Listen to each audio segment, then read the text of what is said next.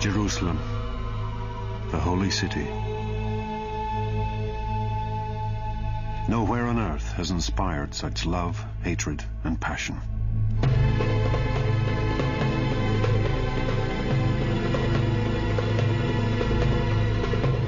For thousands of years, people have come here to meet with their God. Jerusalem, they believe, is a gateway to heaven.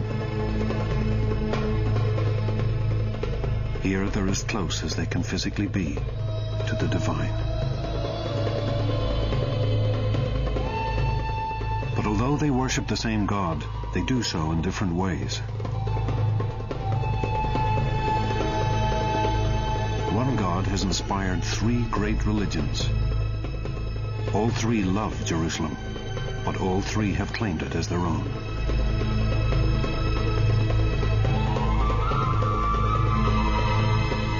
The city has been conquered, destroyed, and rebuilt over 20 times in 30 centuries. In the Middle Ages, there were maps which placed Jerusalem at the center of the known world. And in some ways, the world has not changed. No city has a greater concentration of journalists. A stone is thrown here, a shot is fired, and the news reverberates around the globe. This dusty Middle Eastern town can still capture the imagination like nowhere else. This is the story of people past and present who have tried to make sense of this town, to understand its power, to live with its holiness.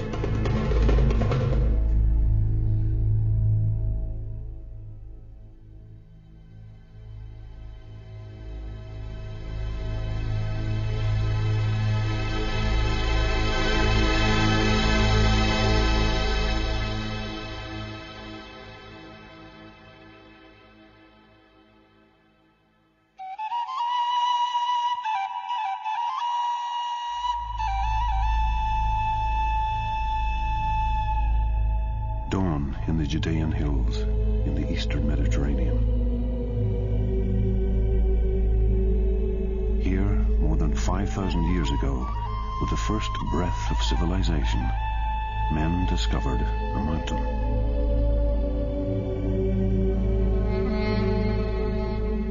And for reasons that cannot be explained, they knew that this mountain was a link to the divine.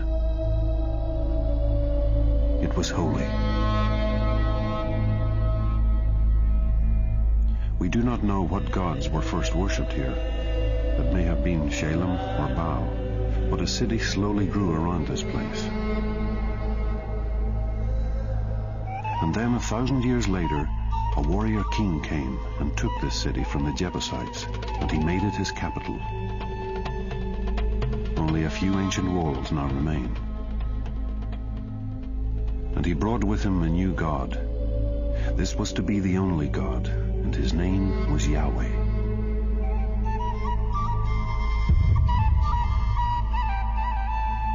The warrior king was David, who had made the 12 tribes of the Jews into one.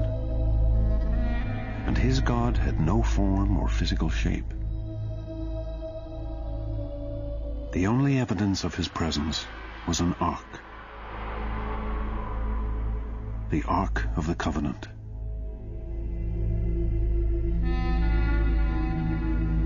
David brought the ark to his city, and his son Solomon the Wise placed it on the mountain. And he built a great temple around it. This was now the home of God.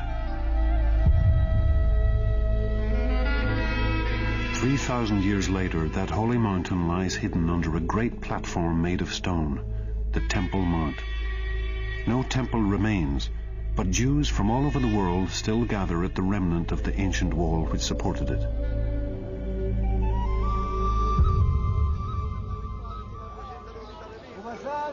God's presence is believed to have escaped the temple's destruction and to live on in this place. The divine presence rests literally on the other side of that wall. Everybody comes to talk to God. People can ask for whatever they want. They can ask for a new car or a new apartment or a wife or a husband or healthy children or health for themselves or whatever it is that they want. They know that this is somehow the place where that conversation is a little more real and a little more immediate. Here, they're praying.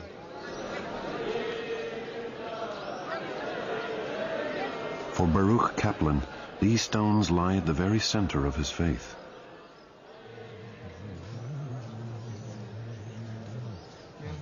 For me personally, I can touch my relationship with God to the extent that I can touch these stones, because these stones have been standing here listening to the prayers of mankind, most particularly Jews, for thousands of years.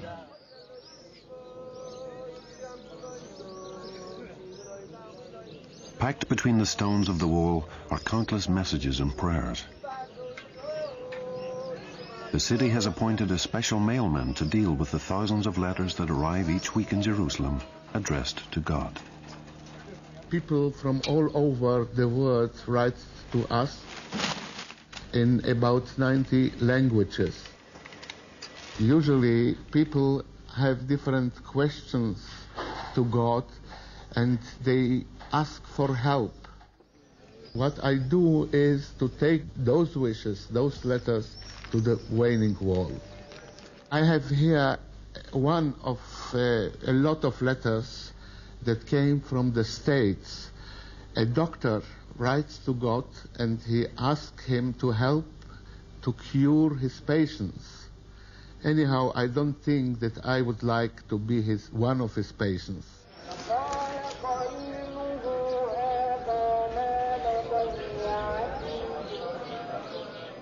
But what of the site of the Jewish temple, on the very summit of that holy mountain?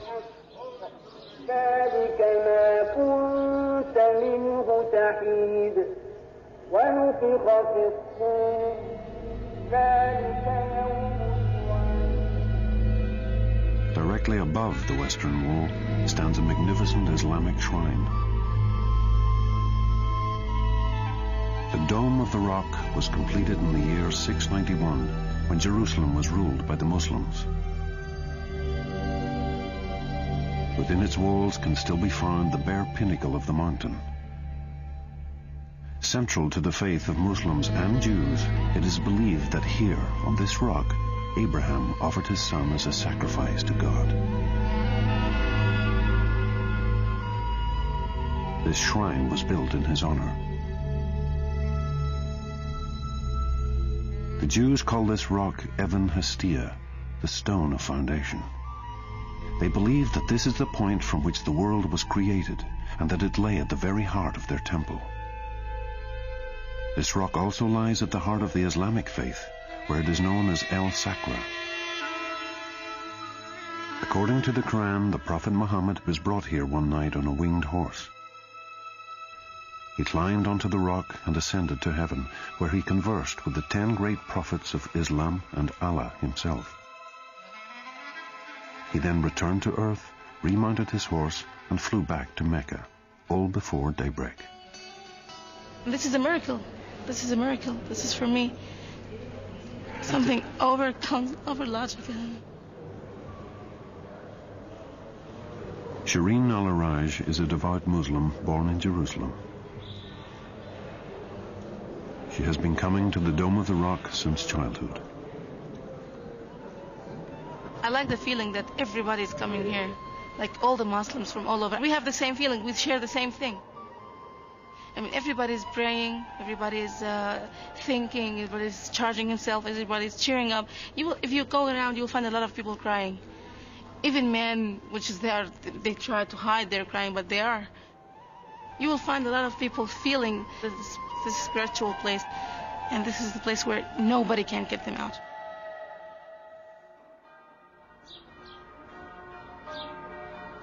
"400 yards away, the bells ring out at the Church of the Holy Sepulchre, the center of the third faith of Abraham, Christianity. Within this building's walls lies another holy rock, the Rock of Golgotha, upon which it is believed Christ was crucified. and the Holy Sepulchre the site of his tomb. This church was built in 1149, but legend has it that the holy sites had been picked out more than 800 years earlier by the Roman Empress Helena. Her son Constantine had been the first Roman emperor to convert to Christianity. In 312 AD, as he led his army into battle, he had a divine vision. After his victory, he declared that Christianity was now an official faith of the empire. The world would never be the same. His mother is also believed to have had miraculous visions. When Constantine brought her to Jerusalem, Helena pointed out the tomb, the rock, and the true cross itself, hidden inside a nearby cistern.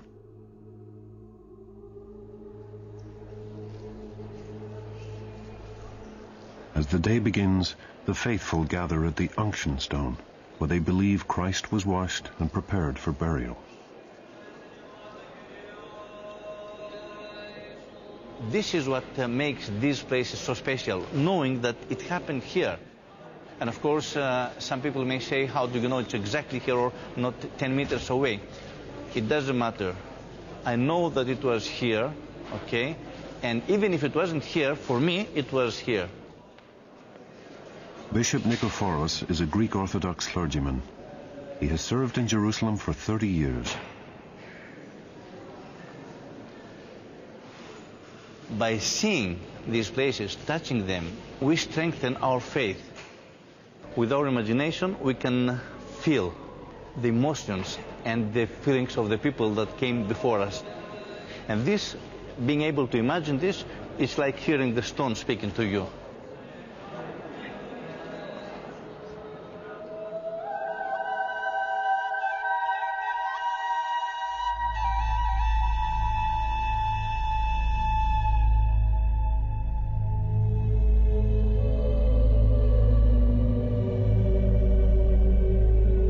Sepulchre, dome, wall.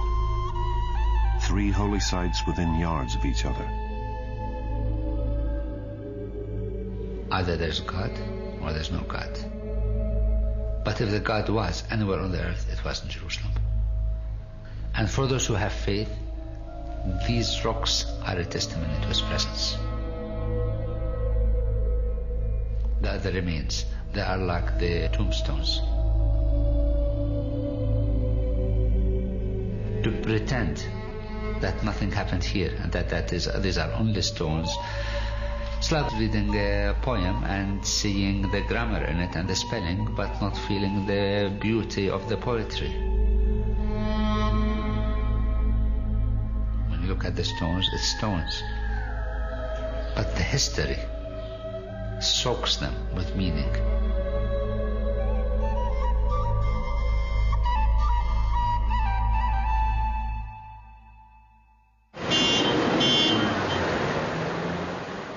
Jerusalem is also a real earthly city. Around its core sprawl shopping centres, modern suburbs and bypasses. But it is the ancient walled city at the very centre of Jerusalem that is its heart.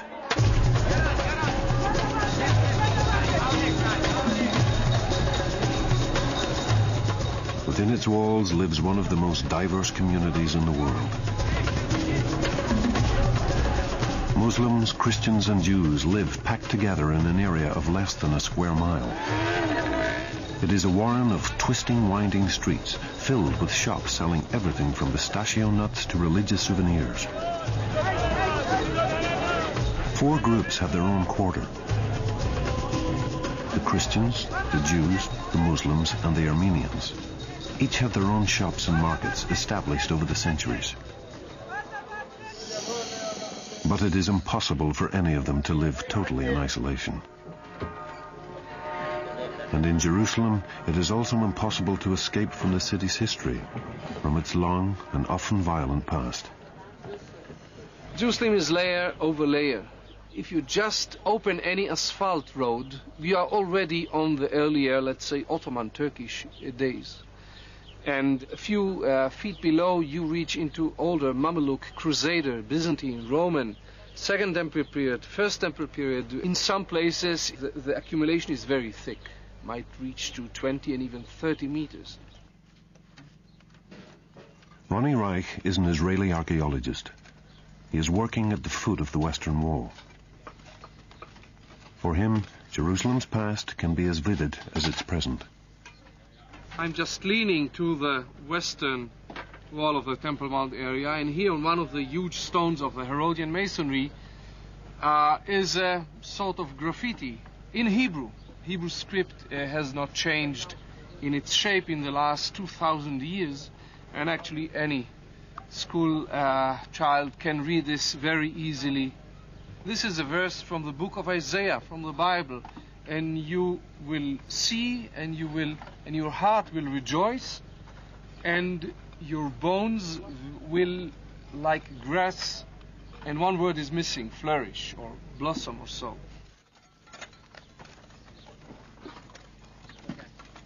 We know that below this pile of huge stones lies a street, a paved street.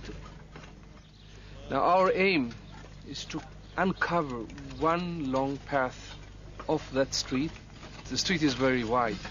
Its building was done during Herod's time. That means in the 1st century BCE. King Herod was a successful, if ruthless, ruler. He killed one of his wives and several of his sons when he found they were plotting against him.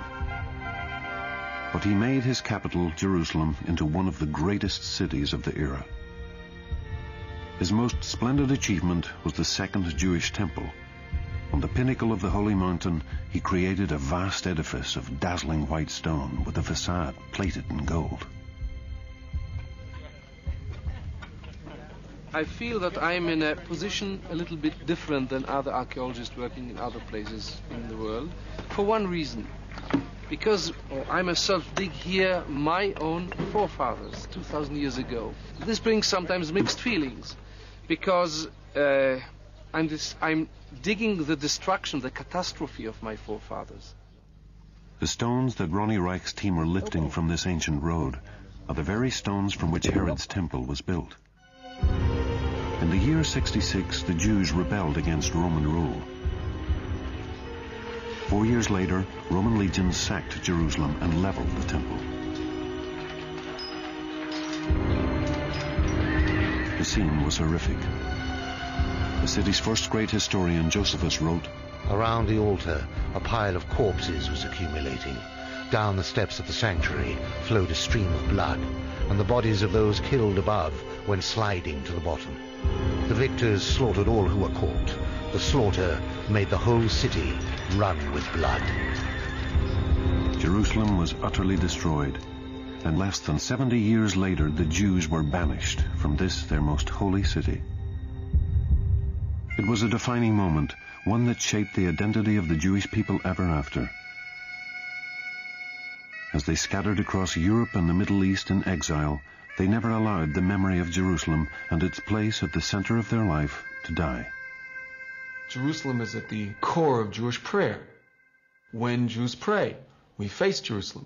We face Israel from outside of Israel, Jerusalem from inside Israel, the Temple Mount from inside Jerusalem. In our prayers, we talk constantly about rebuilding Jerusalem. As he digs, Ronnie Reich is still uncovering remnants of the Jewish people's great loss. You see, it's a very small bottle, and this was simply trapped here in between the stones when they collapsed here during the Roman destruction. This is 1925 years ago.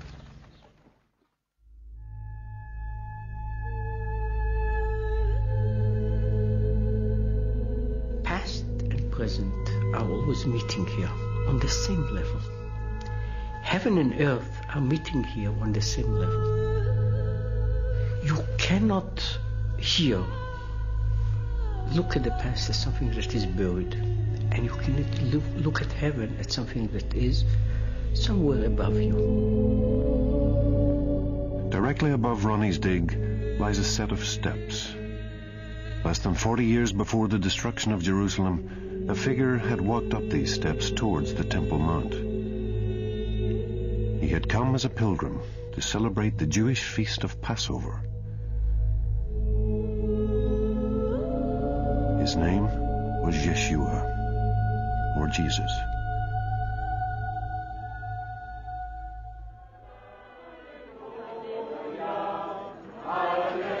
Millions of people have come here since, following in his footsteps. Every Easter, thousands of Christian pilgrims gather in Jerusalem to celebrate Christ's crucifixion and resurrection. Pilgrims have been coming to Jerusalem since the days of Constantine. In the Middle Ages, they would travel from all across Europe, risking robbery, starvation, and death, that they might enter Christ's tomb and touch the true cross. On Palm Sunday, the faithful gather to commemorate Christ's entry into Jerusalem. It is the beginning of the holiest week in the Christian calendar. They have been through their church services, through their reading of the Bible, through the preacher's homilies, etc. And now, all those things will now come alive for them in a very, very emotional and spiritual manner. I mean, you're right there, sitting, praying, meditating in the very spot where those great events took place.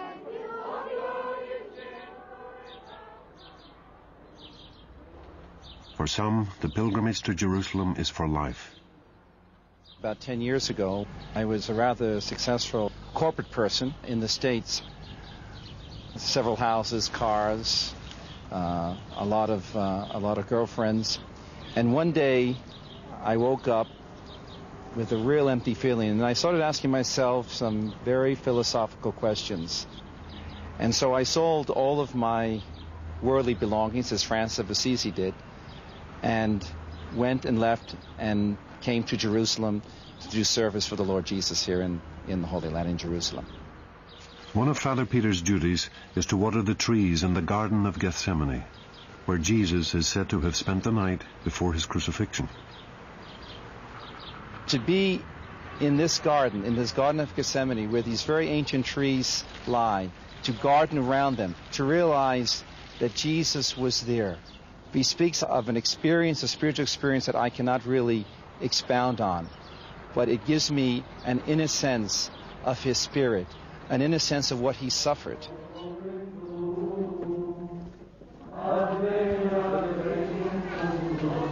Part of the pilgrim's experience of Jerusalem is to walk the Via Dolorosa. They believe that this is the very road that Christ walked on the way to his crucifixion. 6 feet under this present Via Dolorosa is the original pavement of the city at the time of Jesus. And as many times as I've walked this Via Dolorosa with many pilgrims, this feeling of suffering, this feeling that Jesus agonized here, carrying that cross in this very city of Jerusalem. His spirit is walking around every street, every little alley.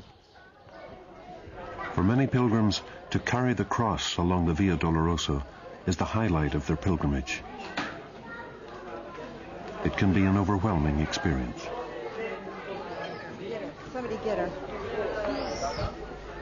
By living in Jerusalem, you learn to deal with its holiness as a matter of fact.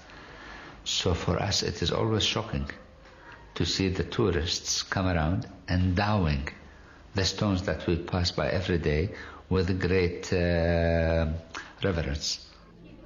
You feel deep sorrow, deep pain, and agony. Once they get here and they go to these holy places which Christ has made holy, they sort of change. They realize where they are, and there's a sense of holiness, there's a sense of spirit, there's a sense of deep inner joy that they experience at each of these sites.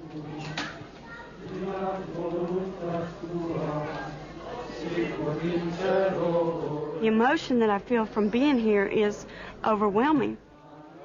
To get to walk where my Savior walked, just to walk down that path is unexpressible. I can't explain the excitement, to get to do that is such a privilege. All of a sudden it just hit me, and I started crying because it's what it does to your spirit. And it means so much to me to be here. I'm crying again.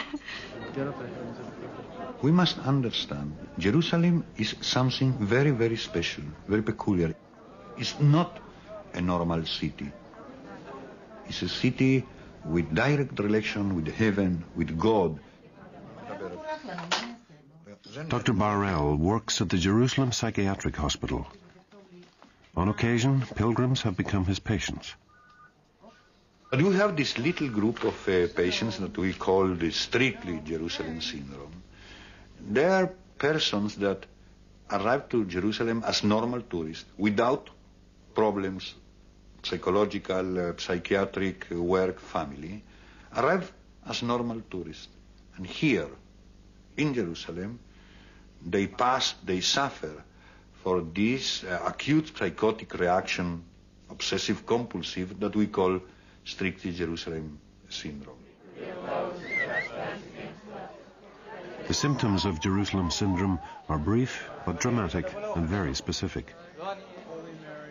At its climax, sufferers wander the streets of the city, often dressed only in their hotel sheets, proclaiming loudly that they are messengers of the Messiah. It's a form of holy madness. Some people come here and they are tipped off balance. They feel they have become touched by the holy, and that touch makes them go off the edge. Have mercy on us and the whole world. The morning of Good Friday, the day of Christ's crucifixion. On the Mount of Olives overlooking the city, the pilgrims gather to gaze upon the same view they believe their Savior saw 2,000 years ago. A group of American charismatic Christians are preparing to reenact the crucifixion on the streets of Jerusalem in full theatrical dress. Okay, how's that? Good. How's it feel? Good. Okay, do I have another big pen, please? Another big pen, Gina. Oh, yeah. They ain't going nowhere. Okay. The part of Jesus will be played by a computer programmer from Los Angeles. Yeah. Get on. It's easier. Get on it like you usually do. Just lay down first. Probably this way better. Okay. Okay. I don't know if you guys You like that? Yeah, that's good. Huh? Go ahead. Because the rope is going to put you there anyway. Yeah. Oh, that's perfect. That's perfect. See, my foot feels comfortable and everything. That's good enough. Okay.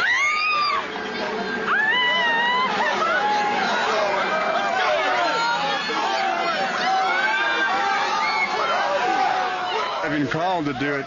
I mean, it was not my role originally. I used to play one of the Roman soldiers, but I just have that passion and love for the Lord, so I really enjoy doing it. It's a great privilege.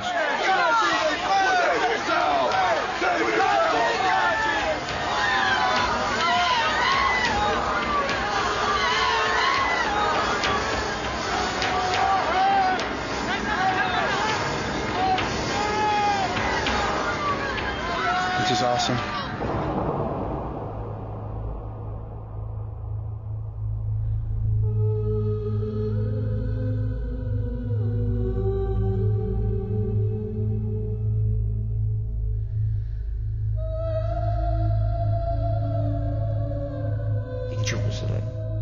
Even when you don't know it, especially when you do,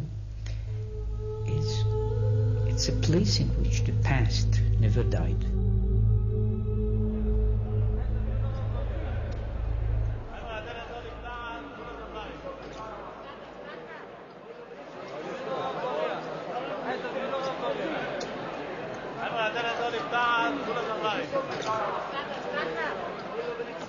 Easter Saturday at the Church of the Holy Sepulchre. Thousands have arrived from all over the world for the Easter celebration. But the history of this church has not always reflected the ideals of brotherhood. The Christians ruled Jerusalem for over 300 years, from the time of Constantine up to the 7th century. But then to the east, in the ancient city of Mecca in Arabia, a powerful new religion began to emerge. In 610, an Arab named Muhammad ibn Abdallah had had a divine revelation that he was one of the great line of prophets stretching back through Jesus to Abraham, and that his task was to bring the word of God to the Arabs of the Middle East. At first, Muhammad was forced into exile for his beliefs. But by the time he died in 632, his Muslim followers numbered in the many thousands. 5 years later, under the Caliph Omar, a Muslim army was encamped outside Jerusalem. They conquered it, taking it from the Christians.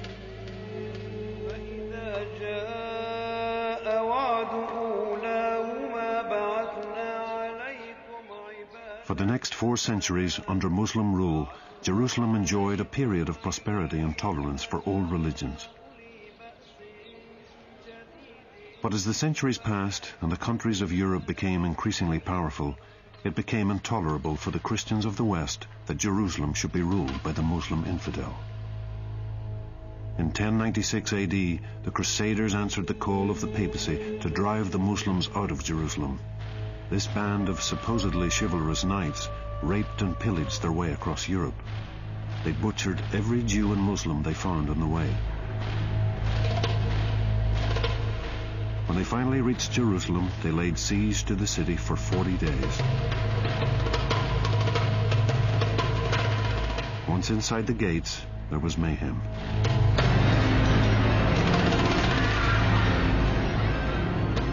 Fulker of Chartres wrote, "They rode into the city of peace, in blood up to their knees and bridle reins. What a stench there was around the walls of the city, from all of the rotting bodies." But the Christians held the city for less than 100 years before the Muslims recaptured it.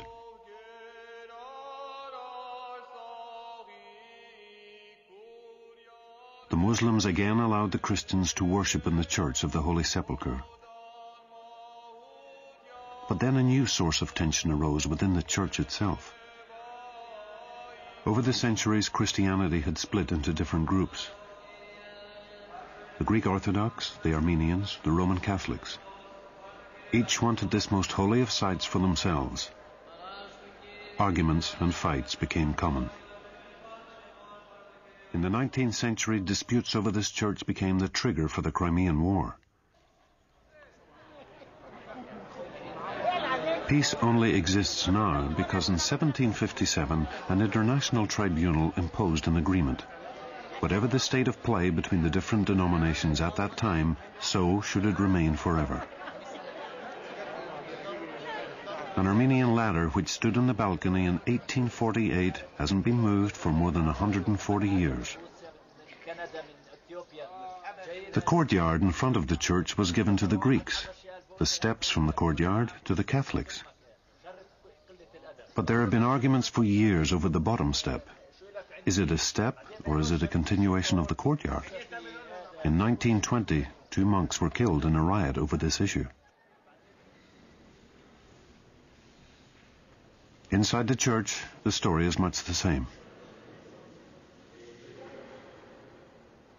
In order to be able to live together, we had to divide up the church between the communities. For example, the floor that we are standing on right now, it's jointly owned and jointly maintained by the 3 communities. The 3 communities that have rights in the Holy Sepulchre, the Greek Orthodox, the Roman Catholic, and the Armenians. Okay? The floor up to the point where the marble begins is jointly owned. Where the marble is, it's owned by the Roman Catholic Church. And the area beyond to the east there is owned by the Greek Orthodox.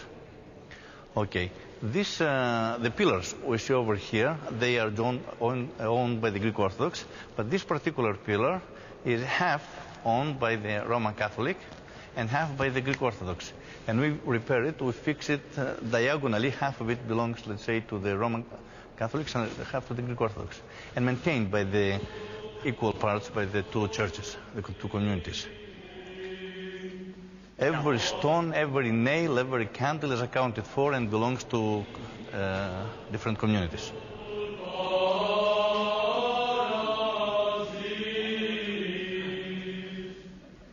There are at least 7 different Christian denominations in and around the Church of the Holy Sepulchre. The pressure for space is so great and the desire is so strong that there is even a group living on the roof.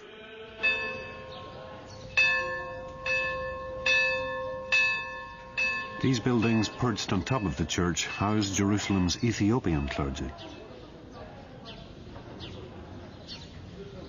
They claim to be the oldest religious community to have lived continuously in Jerusalem, dating back 3 millennia to the days when the Queen of Sheba came to the city to seduce King Solomon. But the Ethiopians are the weakest of the Christian groups. Their deeds, which allowed them to pray in the Church of the Holy Sepulchre, were destroyed in a fire 300 years ago. They've been banished from praying inside ever since. In our services, every day, we have prayers for the unification of all the Christians in the world.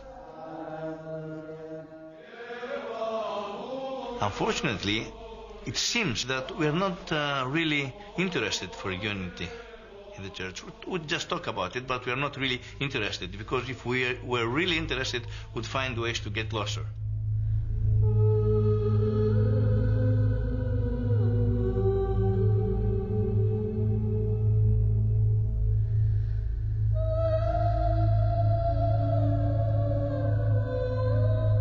Such is the power of faith.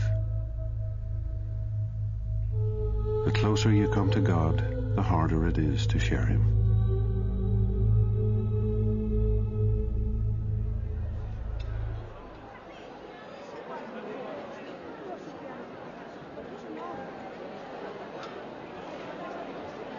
The high point of the Jerusalem Easter is the ceremony of Holy Fire. More than 5,000 pilgrims have packed the Church of the Holy Sepulchre.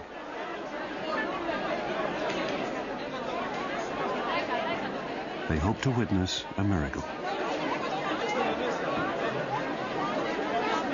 They believe that at exactly 1 o'clock, a plume of holy fire will descend from heaven and will appear within the tomb of Christ. For over 1,000 years, the faithful have gathered here on Easter Saturday to witness this ancient ritual.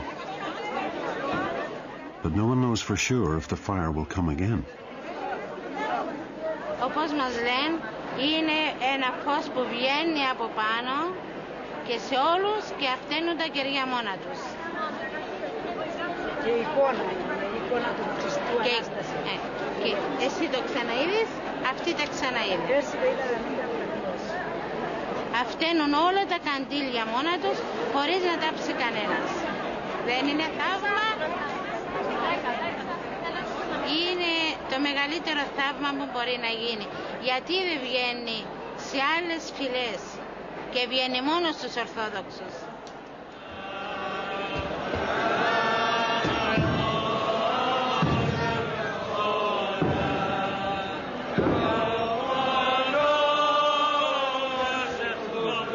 This is always a sensitive occasion. All of the Orthodox denominations in the church at the same time, each trying to hold its own processions. The rules of the status quo are tested to breaking point.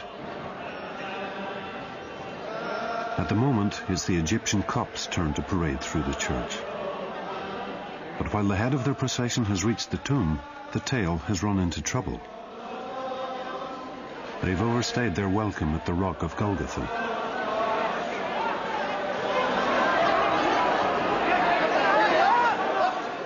Punches have been thrown, and the result is mayhem. Israeli police have to move in to separate the two sides.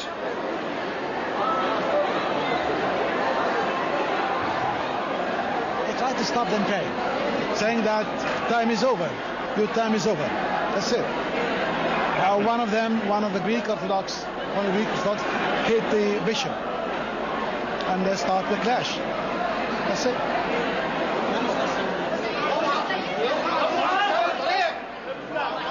But as suddenly as the violence erupted, it is gone.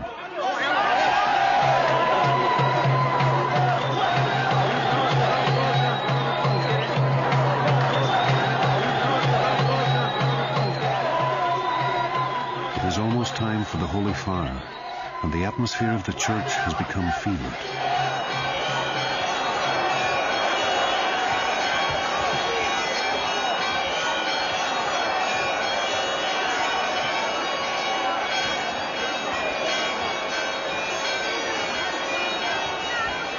Through the darkness, the patriarch approaches the tomb of Christ.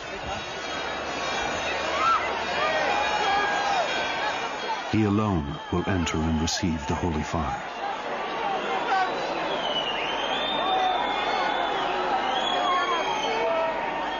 As he disappears from view, the tension becomes almost unbearable. Will God send his fire?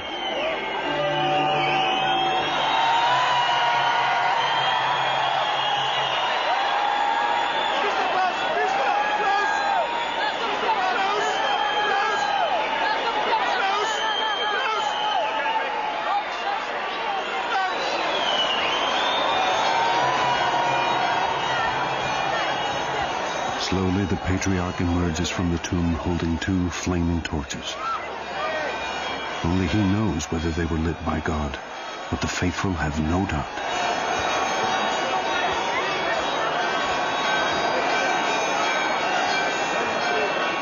As the flame is passed from candle to candle, the church becomes carpeted with fire.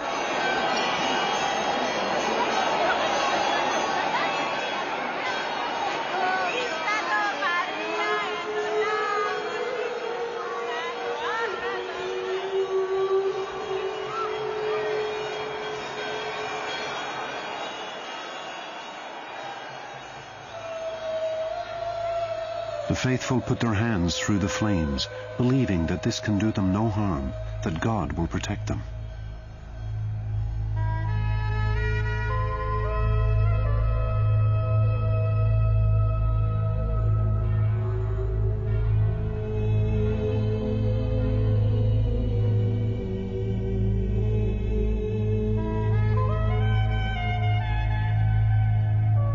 It is an event so typical of Jerusalem. Passion that tips into violence, violence that tips into ecstasy, the extremes of emotion compressed into a space too small to contain them.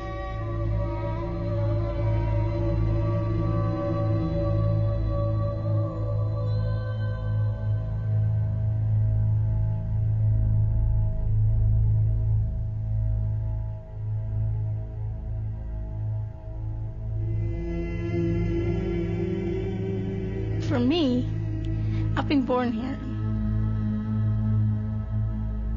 Before I understand anything of the conflicts of this world, I just understand that this is a place where I've been born. I love, I can play, I can do whatever I want because this is my home.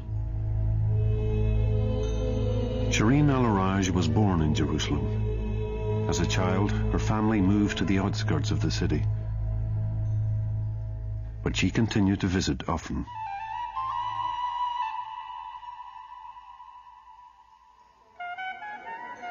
Before anything else, for me, Jerusalem was the best place to go. If my father was going to Jerusalem, I will keep crying for like 2 or 3 hours to get me with him. And if he didn't, I will just be angry for like 3 days. They should take me with them. That's what I understand when I'm kids. They should take me with them.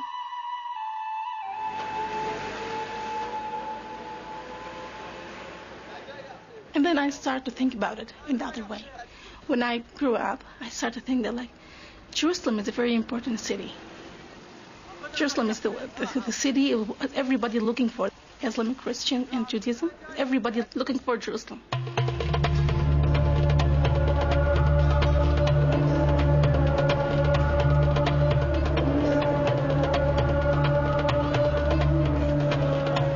Five times a day, Jerusalem resounds to the sound of the Muslim muezzin, calling the Islamic faithful to prayer.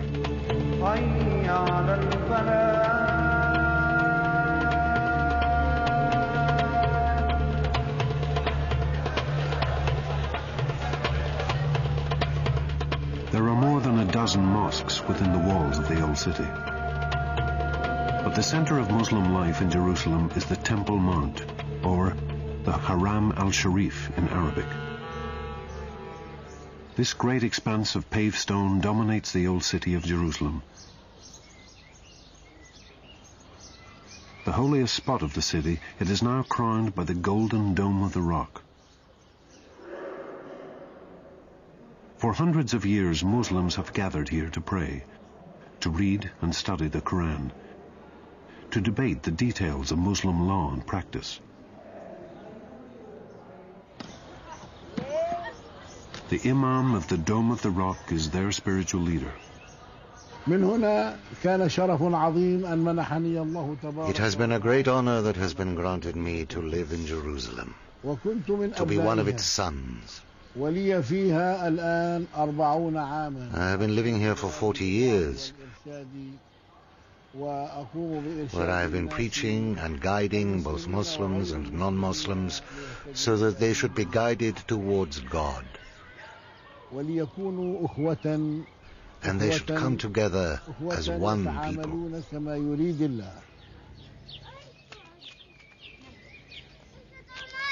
Jerusalem is the third holiest city of Islam after Mecca and Medina.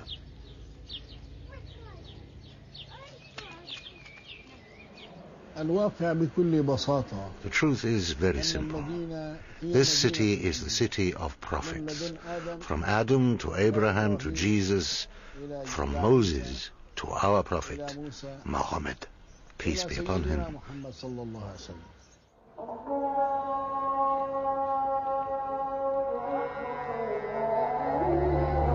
It is during the Muslim festival of Ramadan that activity on the Haram al-Sharif is at its most intense. Ramadan is the holiest festival of the Islamic calendar. For an entire month, the Muslim faithful fast from sunrise to sunset and dedicate themselves to prayer and contemplation.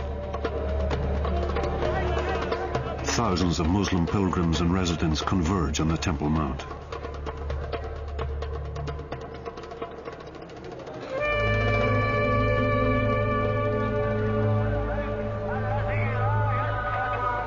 The precincts of the Dome of the Rock are packed with hundreds of thousands of worshippers.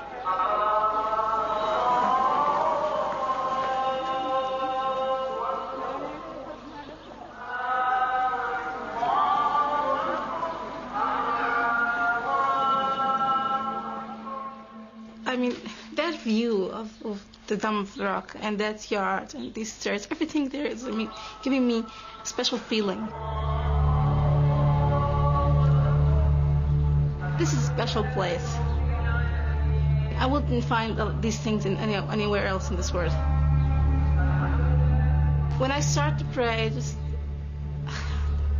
I don't know, it's mixed feeling with strongest, and I feel strong and then I feel weak and then I start crying. I'm always crying there. And I don't know.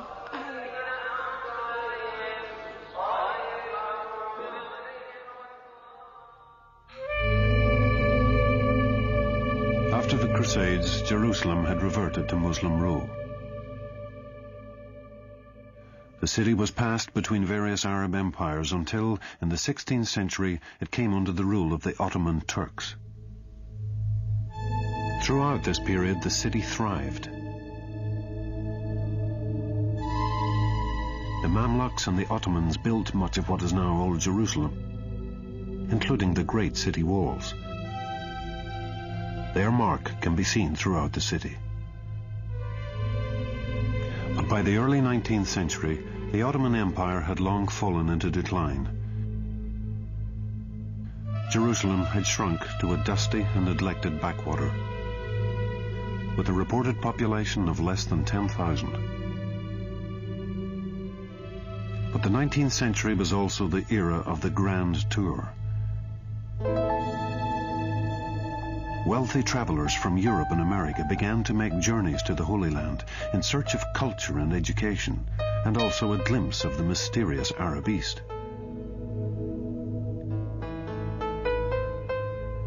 Artists such as David Roberts painted romantic vistas of the city, of crumbling ruins populated by quaint Arab peasants, which were immensely popular. Mark Twain was among the many notables who visited the city. We are surfeited with sights. They swarm about you at every step. No single foot of ground in all Jerusalem seems to be without a stirring and important history of its own. To us, Jerusalem will be an enchanted memory, a memory which money could not buy from us. And this was also the time of the birth of Zionism, the Jewish people's search for a homeland which would allow them to escape the anti-Semitism of Europe and express their own identity.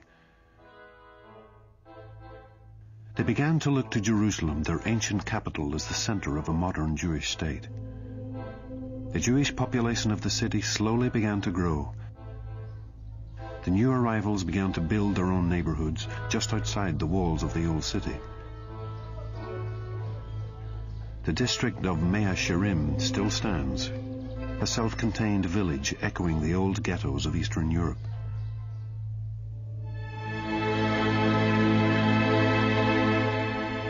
But it was not until the aftermath of the Second World War and the Holocaust that Jewish people were to make this their own land again. The State of Israel was formed in 1948, but the Arabs refused to recognize this new country. After a series of battles between the Israeli army and the Arab forces, the old city and the holy sites were in Arab hands. But the Israelis held the western suburbs, and the city was divided.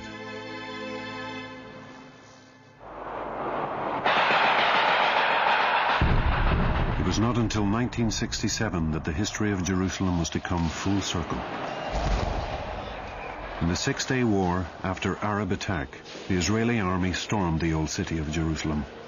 They swept aside the opposing forces and took it for the Jewish state.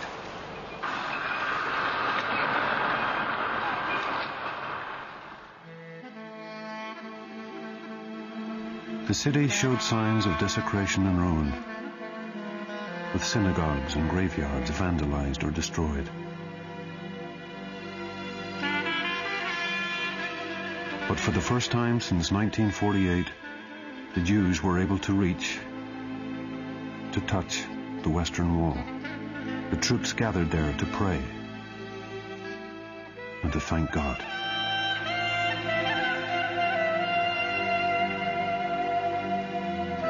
And what of the Holy Mountain? At the Temple Mount, the experience of standing there, victorious, was to change some Jews forever. I was there for an entire 3 hours, and I thought to myself that after 2,000 years, which were wiped off the calendar, 2,000 years during which the Jewish people did not stand in this place, I am the first to have the privilege of standing here. These moments were probably the most important of my life. I felt I was beginning to fly. I felt I was in a dream. I felt I had received a gift from heaven.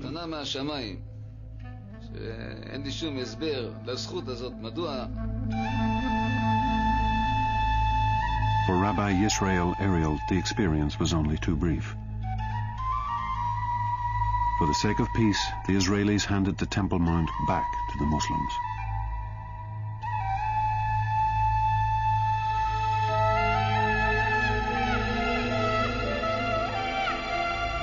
But after 2,000 years of exile, the Jewish people now held Jerusalem again.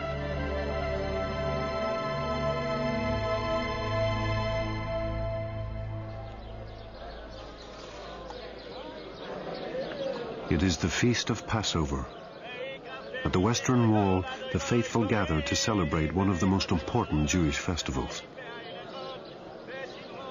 They are commemorating the night that Moses led the Jewish people from their first exile in Egypt, and the start of their long journey back to the Promised Land, to Jerusalem.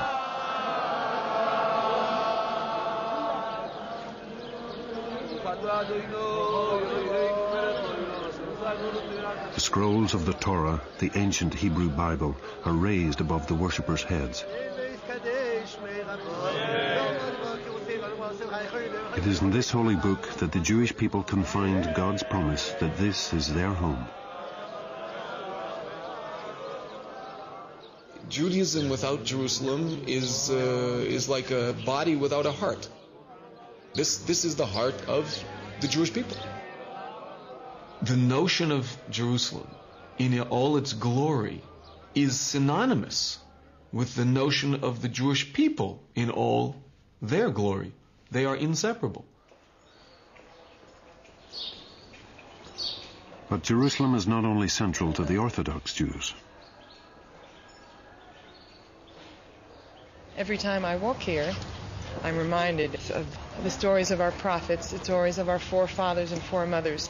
The beauty now is we can come back here and retell the story and feel it again. Feel it and smell it and touch it again in ways we couldn't for centuries. Naomi Kelman lived in Jerusalem as a child when the Arabs still held the old city.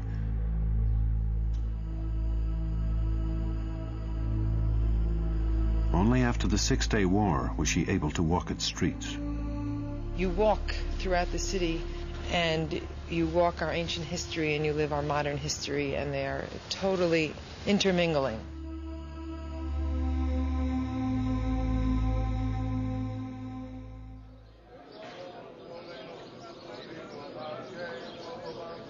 It is on a Friday afternoon that Jerusalem takes on its most unique character. This is the beginning of Shabbat, the Jewish Sabbath or Day of Rest, which runs from sunset on Friday to sunset on Saturday. People are going to get ready to pray. They feel a little like a release. It's the day off. Okay, as the Shabbat comes in, people come. You see more people coming down here. They come in their better clothes, the Shabbat clothes. It is a day of getting spiritually tuned in with God, with Judaism, with family. It's a Jewish day. As sundown approaches, the traders in the Jewish markets begin to shut up their stalls.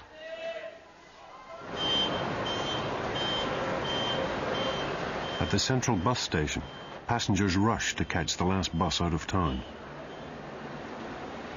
The rules of Shabbat are strict. There are 39 different categories of work that a Jew may not undertake on the Sabbath. Driving a car or a bus is one of them. All around the city, the faithful ready themselves to pray.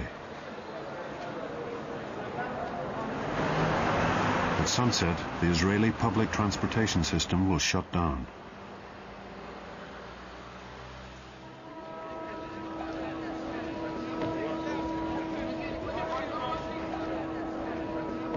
The announcement, the commencement of Shabbat, the siren goes off, so all of Jerusalem hears it, and now it's time to stop doing any type of creative work. In the areas where the most Orthodox Jews live, roadblocks go up. Nowhere on earth are the principles of Jewish religious law taken so seriously.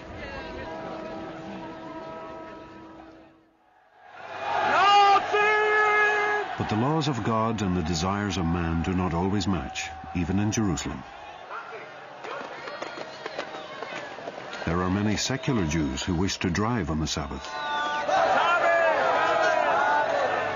The Bar Ilan Road is one of Jerusalem's major thoroughfares, but it also runs through one of the city's most Orthodox Jewish areas.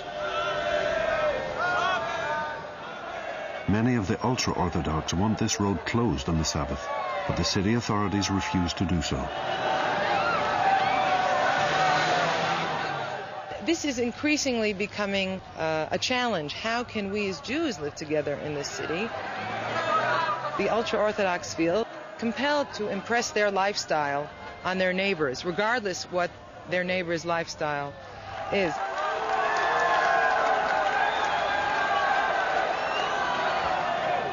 Can't there be one place in the world where Sabbath is really Sabbath, where the Jewish Sabbath exists in the context of the world, and if there's going to be such a place, is that place not Jerusalem? On this particular day, the authorities win.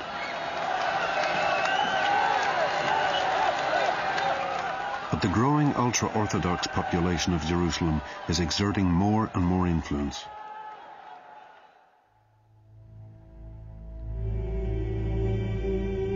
For them, the Moshiach, the Jewish Messiah, will not come until all of the world's Jews have congregated in this, their promised land.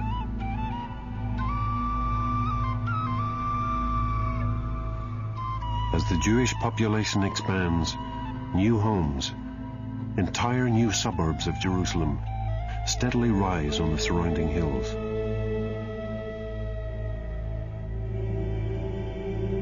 This has become a cause of bitter resentment.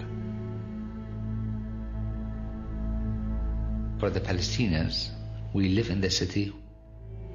It is not only the holiness and special significance of Jerusalem and Islam that's important for us. This is where I lived. This is where my father was born. This is where my great-grandfather born. We just take it back to the 7th century. It's our identity. It's our history. It's our family archive. It is who I am.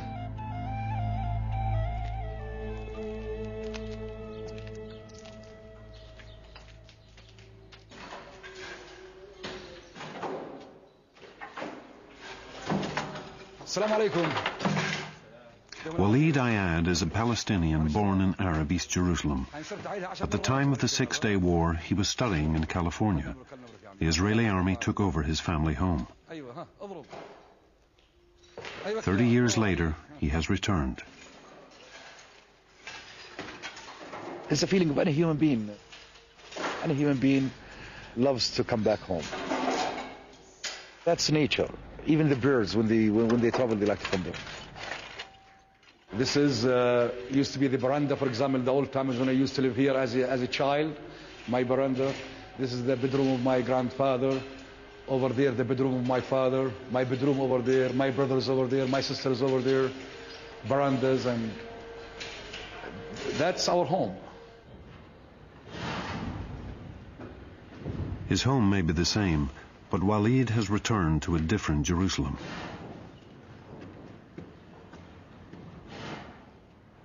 The borders of Jerusalem have been changed many times, but most dramatically after the Six-Day War.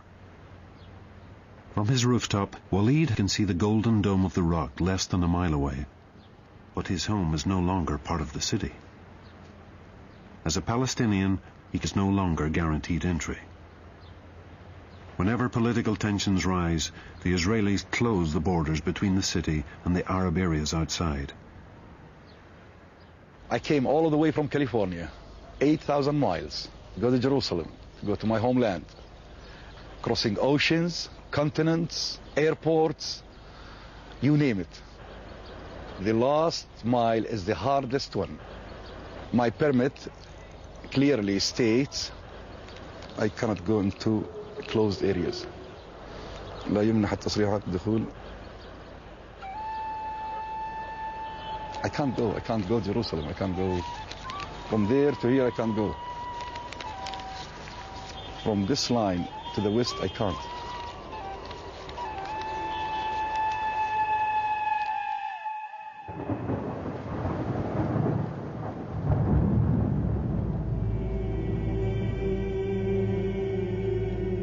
Jerusalem is a city at the heart of a bitter conflict.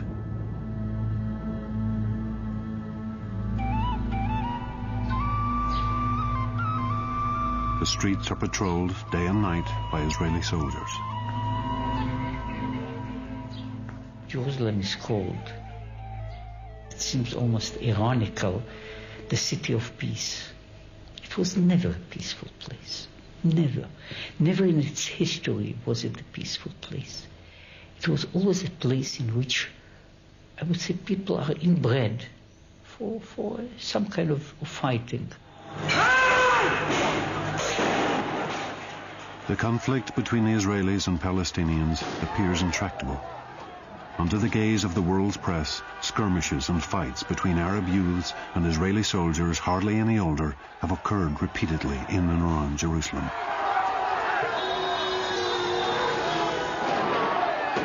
And the holiest places are inevitably the greatest points of tension. Over the past 3 decades, there have been violent incidents on and around the Temple Mount, involving radicals from various groups. Jewish extremists have threatened to break into the area and on a number of occasions have succeeded. At other times, Muslims have thrown stones and boulders down onto the Western Wall. Israeli police and soldiers have moved in, firing tear gas and, on occasion, live ammunition. the sense of paranoia and distrust is rarely allowed to fade. If you demolish the 3 holy places of Jerusalem, you'll get 3 holy craters in the ground. People will come there and will fight each other over the possession of the crater. Nothing will be basically changed. The city lives on the edge of instability. There are checkpoints on every road in and out of Arab areas outside Jerusalem. Cars are stopped, checked. Every Palestinian has to have the correct papers or they will not be allowed into the city. All the way, I was seeing the soldiers. All the way. So I become very nervous, very nervous. For Shireen to pray at the Dome of the Rock, she has to pass through 2 separate Israeli checkpoints. If you have someone who hasn't permission, who hasn't ID, or someone who forget his ID, someone forgot he's in big trouble, in real trouble, just because he forgot it. This become like, I hate the ID. I hate to show it. I hate the colors of the ID. I'm not fundamentalist. I'm just the one who tried to live in peace and with my dignity. That's all. هذا ما متى؟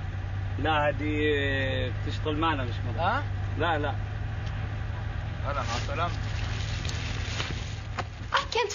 I can't understand someone humiliate me or humiliate anyone I know. We just have 4 or 5 bumper suicide and we all punished. Is that justice? I will myself would be bumper suicide one day if they just keep treating me that way.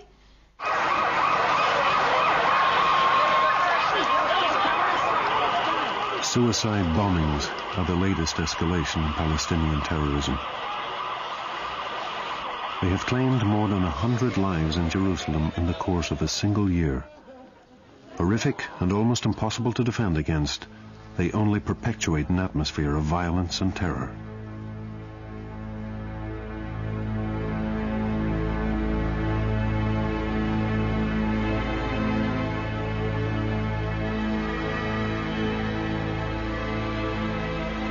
In the Talmud, it is written that God created 10 parts of beauty. 9 were bestowed on Jerusalem, and only 1 to the rest of the world. But it is also said that God then created 10 parts of pain, and God also bestowed 9 of these on Jerusalem.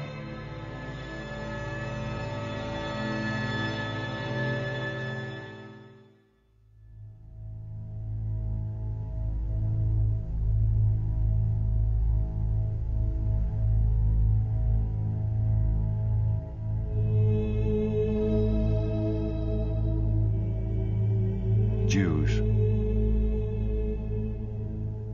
Christians, Muslims, all have wanted to touch, to hold, to own the stones of Jerusalem. Hundreds of thousands have died in the attempt. And nothing basically has changed. Everybody comes here armed, determined, and they want to have this holy city for themselves. You can feel it in the air. When you live here, you feel it. You feel it when you see the people, when you hear, when you smell, when you see the stones, when you see the graves, when you see the light of Jerusalem, which is not nice to your eyes. It's a different place.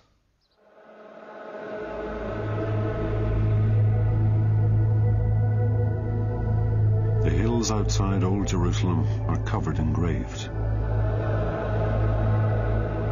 Millions of them. The dead of 3,000 years.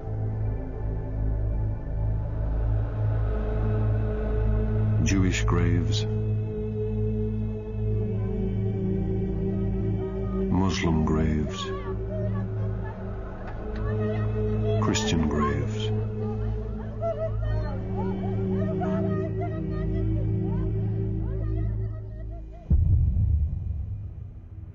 Islam, Judaism, and Christianity all believe that there will be a final reckoning between the forces of good and evil, that the dead will be brought back to life, and that there will be a day of judgment. All of them believe that this will happen in Jerusalem. To be buried in Jerusalem is to be one of the first to rise again.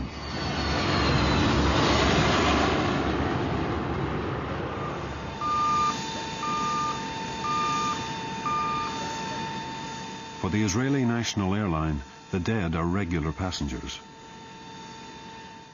Each year, hundreds of coffins are flown in.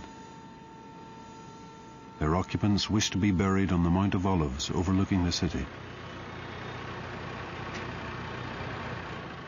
These latest immigrants to Israel are signed over to Rabbi Gelbstein. As the prophet says, the Mount of Olives is where the Redeemer will stand at the end of days, where the announcement of the redemption will take place, and where the dry bones will be resurrected. In our sources it is said that when the Jews are resurrected, those who are buried near Jerusalem will have a shorter way to travel to the temple. So he who is buried on the Mount of Olives, the closest place to the temple, spares himself the torments and tribulations he might have had otherwise as a result of his resurrection.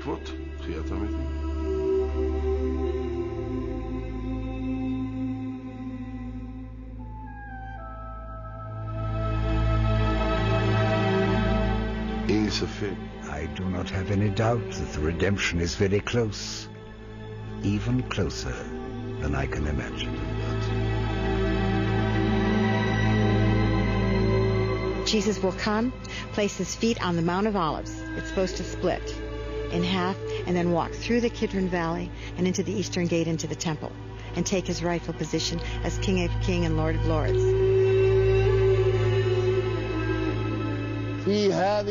Jerusalem is the place where mankind will be collected on the day of judgment, the day when earth will be a different earth, and the day when the heavens will be different. There is no doubt about this. This is a sacred city.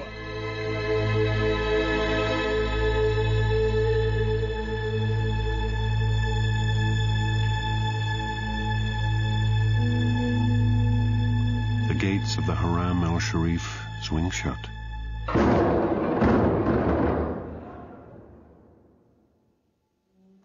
The doors of the Holy Sepulchre are locked for the night.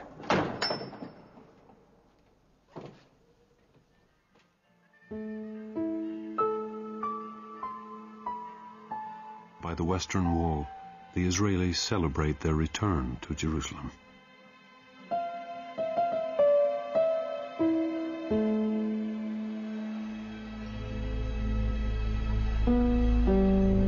In this city, above all others, man has strived to touch the eternal, to talk with God. It's amazing how we can live in one city which has so many different groups and almost never talk to one another. When we live so close to each other in the state of political conflict, the proximity makes us lose sight of how similar we all are.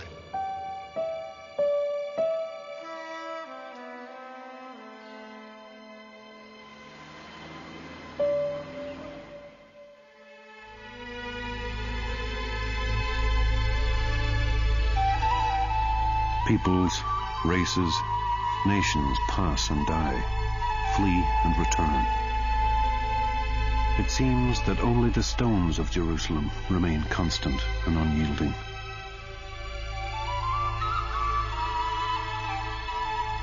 Only they and the power of their holiness can outlast the passing millennia, can truly touch the eternal.